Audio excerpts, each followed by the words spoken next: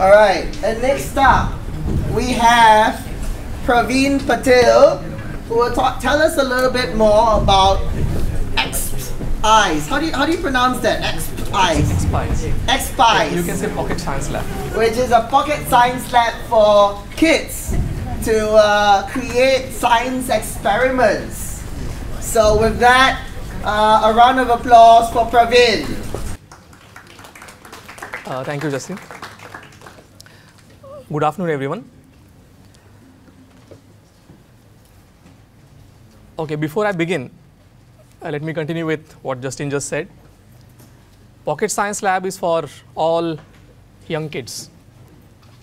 Kids who are 6-year-old and also kids who are 90-plus-year-old.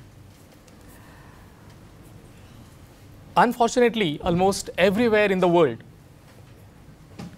science is being taught only from the books, not giving much importance to the experimental part, not giving much importance to understanding the real concept by doing and learning. Maybe this picture can explain the entire situation. If we have a vehicle with 2 wheels of this nature, it doesn't go anywhere.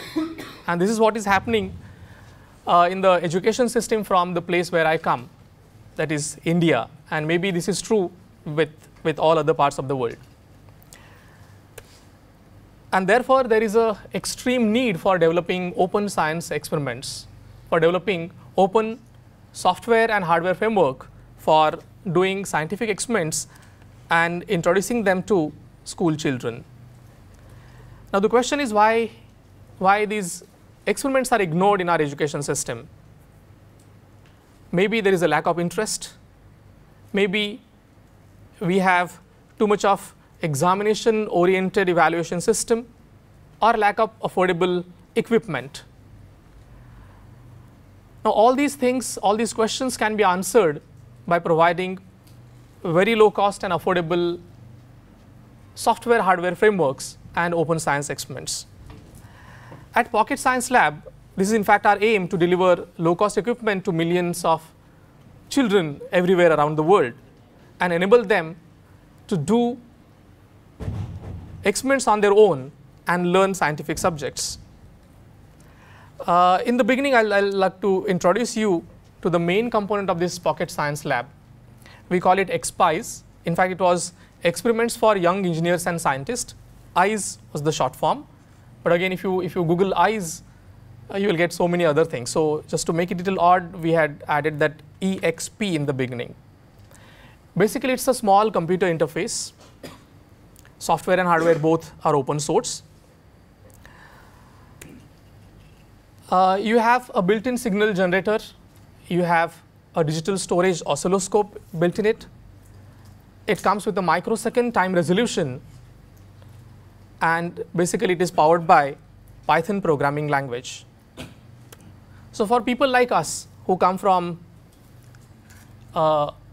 basically like science teachers, those who do not have any basic knowledge of computer programming, for them also learning this Python code in a couple of days will be very easy, and they'll have enough knowledge to do experiments with this interface. That's why Python was selected, and Python in fact made our job easy to develop these experiments. Let's not talk more about the features. Basically, I'll just talk about what experiments we have been developing during our Google Summer of Code project. This is the main graphical user interface that comes with the device. It functions as a 4-channel storage oscilloscope, and as you can see, it has all the functions which are available on a very costly digital storage oscilloscope. These were the experiments which were developed in the beginning. Students can do experiments like study of logic gates, basics of electronics. They can do these simple experiments also, like interference of sound. Now, if you think of the conventional equipment that is needed to understand this phenomena, you need 2 sources of sound, and to drive them, you need 2 function generators, signal generators, which are very costly. Then you need a very good quality sensor to pick up the sound. and then you need a digital storage oscilloscope to fetch the data and plot it in real time. That becomes a very costly affair. And this experiment we study in 11th standard in India. We call it as first year PUC. Now, if you think of having a laboratory which is equipped with digital storage oscilloscopes, function generators, that is quite not affordable in most of the part of India, in rural schools and colleges. But this pocket science lab provides everything that is required for performing such experiments in the laboratory. In fact, a student can afford to have his own laboratory because of this kit. What we have used is 2 small piezo buzzers, which are very low cost, and there is a small mic. And this can be plugged into any PC or laptop, or even now Android mobile app is available. So that makes it maybe the most affordable pocket science lab in the world. Take for example studying transistor characteristics. Again, you need digital storage oscilloscopes or a simple oscilloscope. You need a function generator, you need power supplies, you need different meters, you need amplifiers. And that's why all these equipments are not at all affordable. Pocket Science Lab can provide a solution to these problems. There is one more unique experiment that can be done with this instrument, measuring acceleration due to gravity by using a concept of time of flight. You can just drop some object from certain height, measure the height, and measure the time for flight of that object, and you can calculate acceleration due to gravity. Now, if you want to do this using a conventional setup, again, it's very costly. And there are many more experiments which we have already designed for Pocket Science Lab. Recently, I had an opportunity to work for my Google Summer of Code project under mentorship of Mr. Mario and Hong Fook. This is the gallery of sensors and devices which I used for developing new science experiments. And I could do all these things with bare minimum knowledge of Python and little familiarity with ExpEYES. You can see there are various sensors there in the image. I used ultrasonic SRF05 sensor for motion detector. I used accelerometers, simple humidity sensors, temperature sensors. We used a small DC motor as a pickup device. Then we used some gas sensors. And of course, it can work with Raspberry Pi also. Our idea was to reduce the total cost of the equipment. Okay, I have listed some sensors which I've used for developing these experiments. I used ADXL335 accelerometer, magnetic field sensor. This can be used for many other purposes, like if you want to measure rotational speed of a motor, you want to measure rotational speed of anemometer, that sensor can be used. We used infrared object sensors. Then one more innovative device that we used, which was homemade, a photo gate for measuring time intervals of different oscillating systems. We used ATtiny 85 microcontroller for generating sine waves. And this year we had one more objective of producing a very low cost data acquisition system, which can be used as a standalone system for having your, say, a weather station, a small portable weather station which can be powered by small batteries, which can be connected to a Raspberry Pi, and it can tweet the data if network is available from anywhere. We could design our own anemometer, and we are working on designing a device which can give us direction of wind speed. We could measure wind speed, but direction of wind speed, those devices are very costly, but we are trying to have a homemade alternative for it. For measuring atmospheric pressure, we used BMP 180 sensor. And okay, for humidity, we used analog sensors. Okay, these are the experimental setups which we have developed during this project. For studying Newton's laws of motion, many proprietary setups, closed source devices are available from some companies, but they will cost you in millions. We tried to develop one setup using ExpEYES Pocket Science Lab, and we could reduce the cost by almost 95%. The device, which cost about 2.5 lakh rupees in India, okay, now that device is available for 12 to 15,000 rupees. Then we could develop some setup for studying motion graphs. Kids study motion graphs when they come to 6th and 7th standard, like plotting velocity time graph, acceleration time graph, and position time graph in different systems. Studying oscillations is a very interesting phenomena, and if you want to study oscillations, again, you need very costly setups. So these are the experiments which we developed. Studying oscillations of coupled pendula is very, very interesting phenomena. Like you can have two oscillating systems, couple them with a spring or any elastic band and study those oscillations. Now again, if you want to do it with a conventional setup, very costly equipments are required, sensors are required. What we have used here is, you can see there on that stand, we used a small DC motor as a pickup device. There are two DC motors and pendula are attached to those DC motors. So when pendulum oscillates, DC motor, the wheel of the DC motor moves and electricity is generated. That electricity is very small, voltage generated is very small, so that needs to be amplified. There is an inbuilt amplifier available in this pocket science lab that amplifies it to 50 times, and that can be plotted in real time. You can see that there is a very interesting graph there. This experiment can be done in 3 different modes. You can set those pendulums to oscillate in phase like this. You can set them to oscillate out of phase. You can just keep one pendulum at rest and oscillate the other pendulum. So first pendulum, when it oscillates, its amplitude goes on decreasing, and the second pendulum picks up. Amplitude increases. Again, the amplitude of the second pendulum decreases, and amplitude of the first pendulum starts increasing. And there is a direct transfer of energy from one pendulum to the other pendulum through that coupled spring. With this kind of equipment, everything is locally available. We have used a small spring that is available and 2 DC motors. And you can see the result. When the pendula are moving in phase, you can see both the waves are in phase. They are plotted together in the third graph. And there is a very simple Python code running behind it, just 3 or 4 lines. Now Python makes that job easy even for a non-programmer like me, because it has a very powerful library of libraries for scientific calculations like SciPy and NumPy can be used. Same case, now pendula are oscillating out of phase. You can see those individual graphs for 2 systems, and here they are plotted together. One can clearly understand what exactly out of phase. When I was in school, or you can say in college, I could never understand what is this concept of phase. We talk about single phase AC, we talk about 2-phase AC, we talk about 3-phase AC.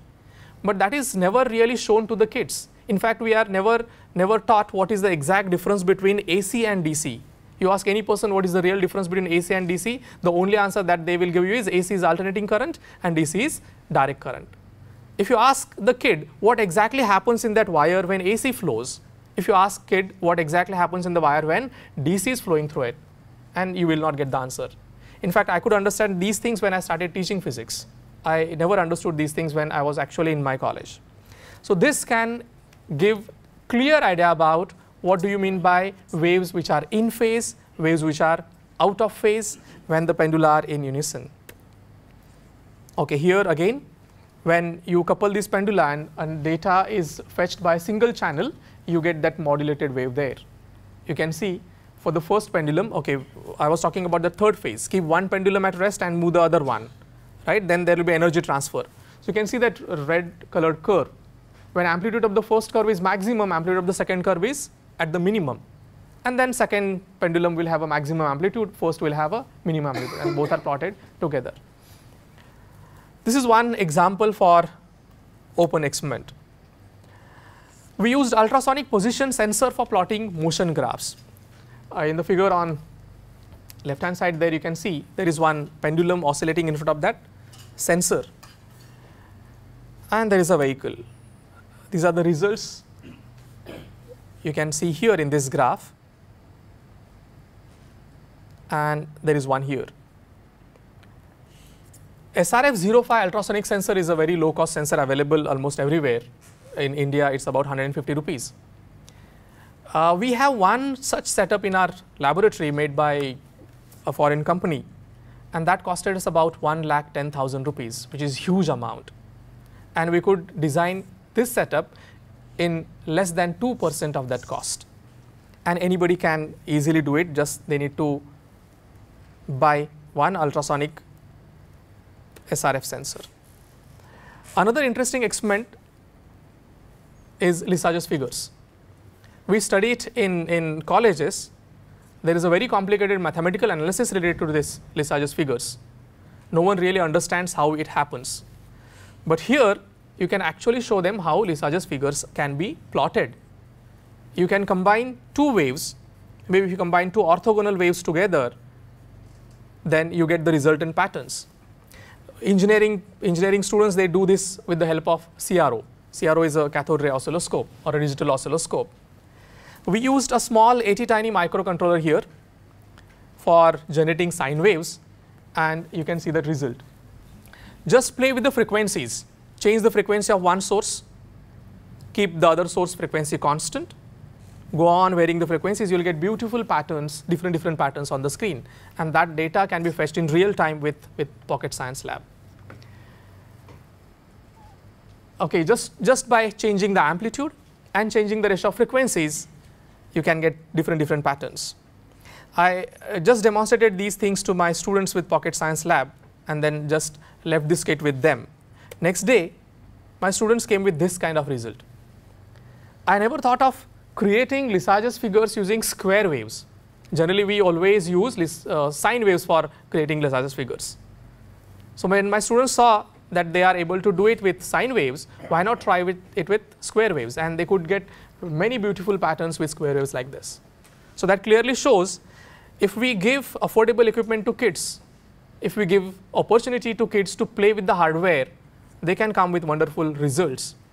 In fact, now every small kid is familiar with software part of these kind of applications.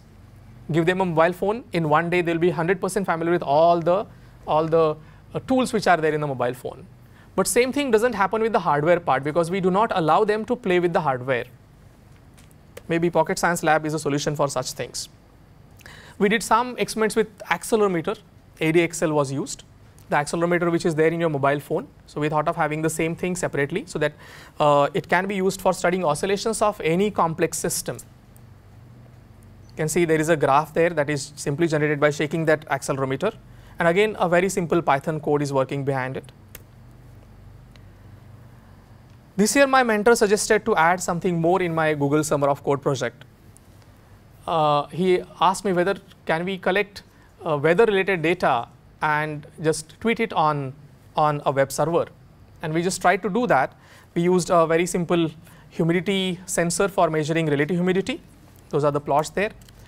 We used LM35 temperature sensor for measuring temperature, and different barometric pressure sensors, homemade anemometer, and wind speed measuring device.